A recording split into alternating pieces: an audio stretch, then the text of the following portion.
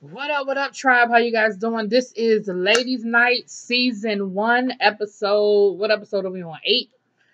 Excuse me, 7. Excuse me, episode 7. So look, I am all over the place with I'm all over the place with this. And my comments, people back and forth. I had some people saying I was standing for salt and pepper and also, and I'm like, if you look at all my reviews, you will see that the first couple of episodes I was 100% with Spin. But then the more information you get and the more you learn, you have a different opinion.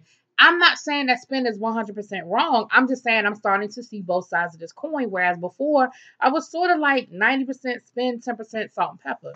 Now, this episode is pulling me a little bit back to a Spin side because, again, you getting some different information. So the episode starts off with the night of their grand opening of their residency. A couple of weeks ago, we saw the soft opening. So this is like the actual formal opening with all the everybody there and everything like that. And they have not talked to Spin since the whole conversation they had about going on the talk. They hadn't talked to Spin, so they didn't really know what was going on with Spin or how she was feeling or how the whole situation was going to play out.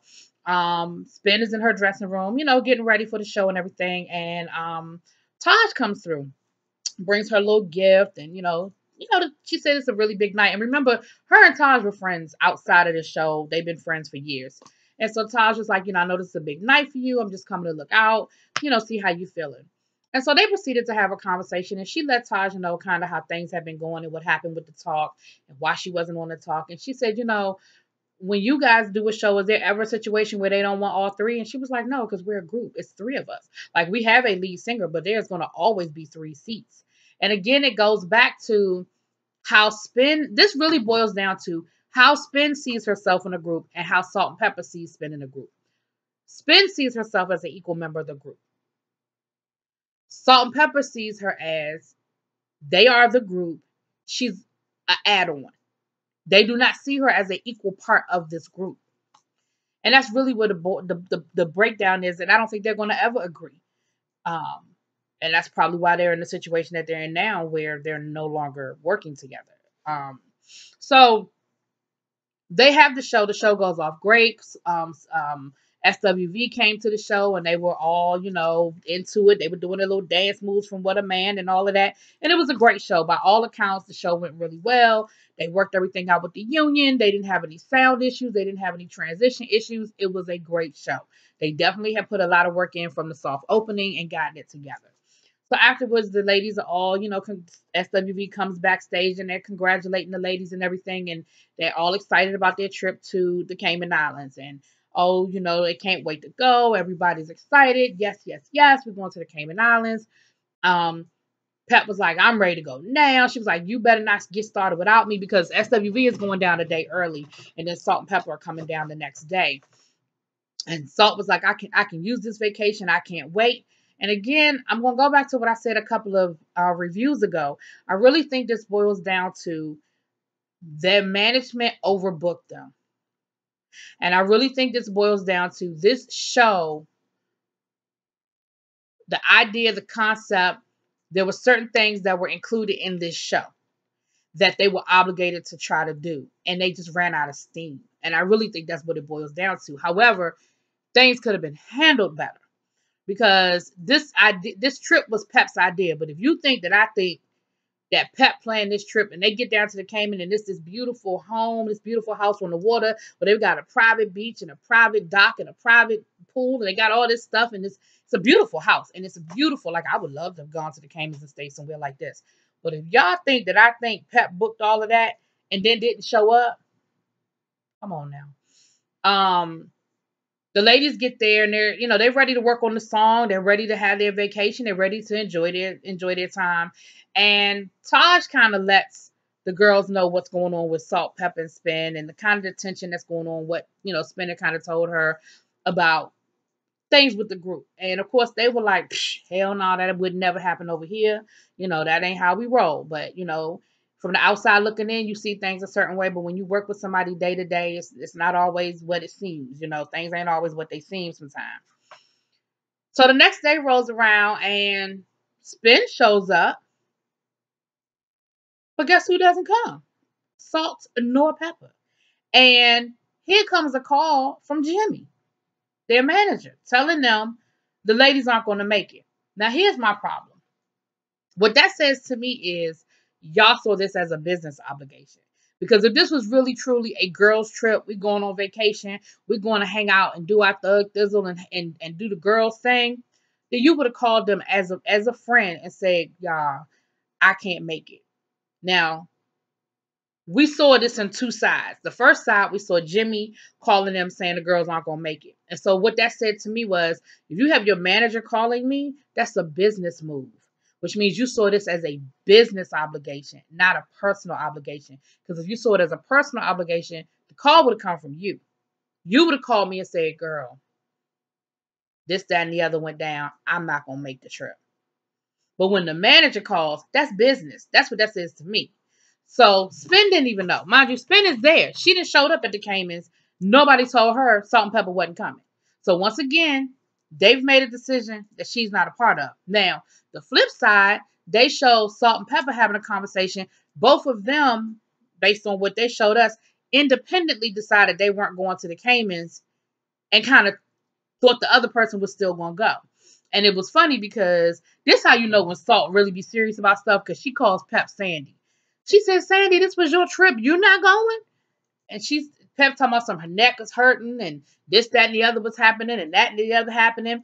Salt was saying that she had to go home because she had some things going on with her son. Her son's not taking a divorce very well. And there's some situation, she didn't really want to get into it on camera, which is her business. And I understand. But something was going on with her son and she had to go back to New York. I get it.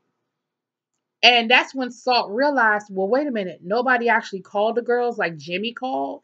So she did take it upon herself at that point to call the ladies and tell them. She did make a personal phone call to all of them and apologize and tell them what was happening.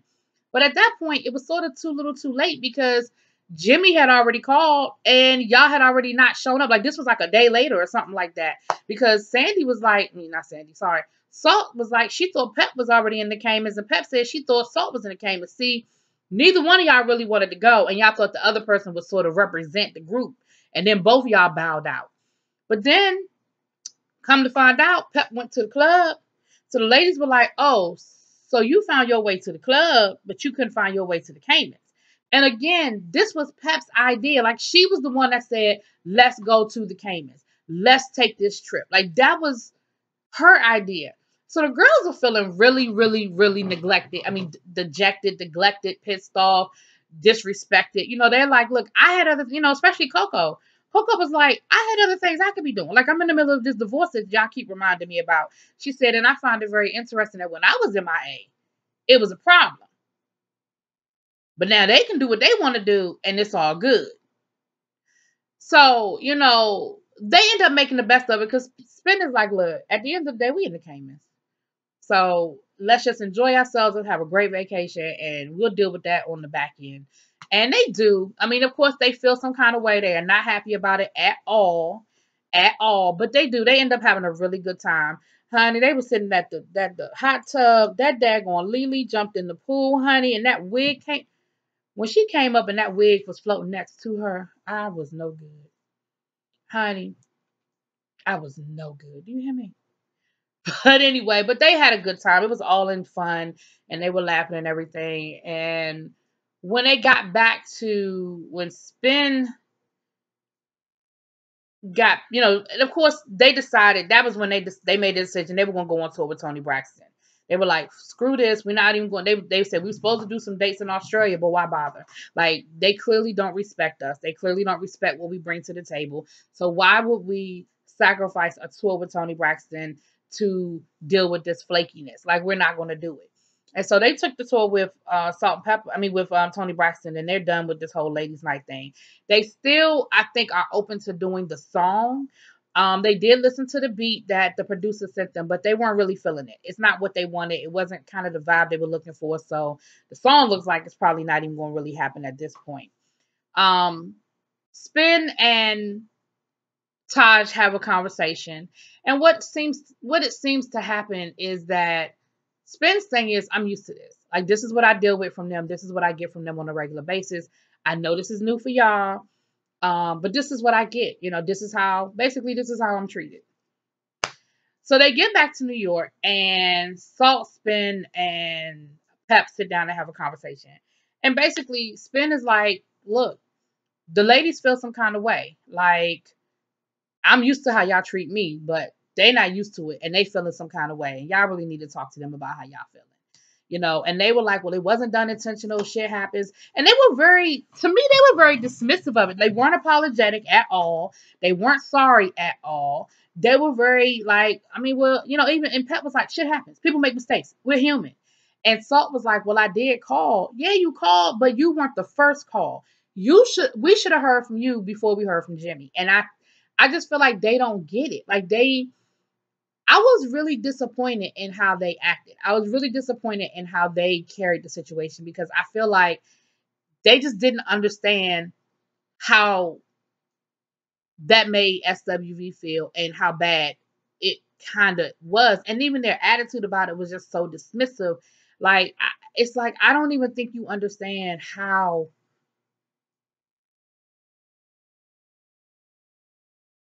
bad that made them look. Like, to me, it really made me look at them sideways, because they were just so dismissive of it. So then the conversation once again veered into Salt, Pepper, Spinderella land. And Spin was basically pleading her case again. And where Spin is coming from is saying, Spin seems to feel like they were not successful before her. And that's not true.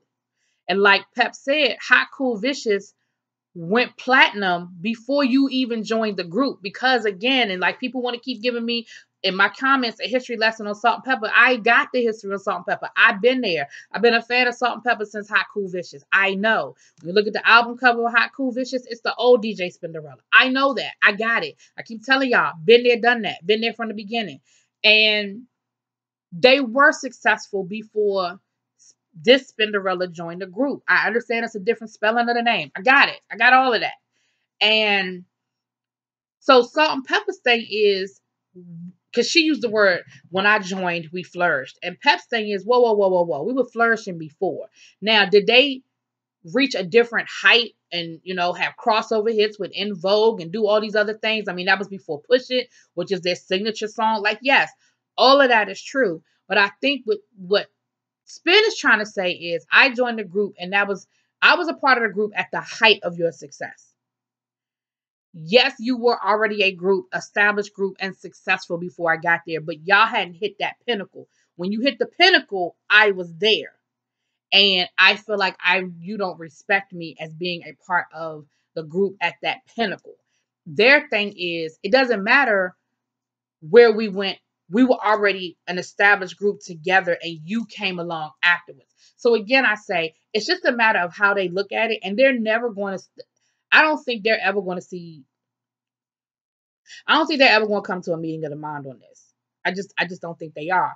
And Salt said, at that point, Salt was like, I tell you what, I'm shutting this conversation down right now, because if not, I'm going to end up saying something that's not going to be pretty.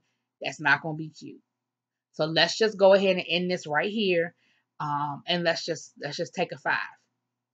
And that's pretty much where the episode ended. And I think that this is going to get uglier from there. Like, I think this is about to go, whoo, which is why I feel like we ended up where we ended up, with them no longer working together. So we will see how it plays out, ladies. It's only, I say ladies and gentlemen, there's only, I think they said 2 more episodes, and this is over, because I don't know where else they can go with this, because they're not doing the tour, they're not doing the music. Like, I don't know where else they're going with this for the next 2 episodes, but other than look like Salt, Pepper, Spinderella going to be arguing on the next episode, and it looks like it gets real deep on the next episode. So we'll see how it works out, y'all. But y'all let me know what y'all think, which I know y'all will, because y'all be giving it to me in the comments, honey. Y'all be going at it in them comments. But let me know how you feel, and we will talk about it in them comments. Peace.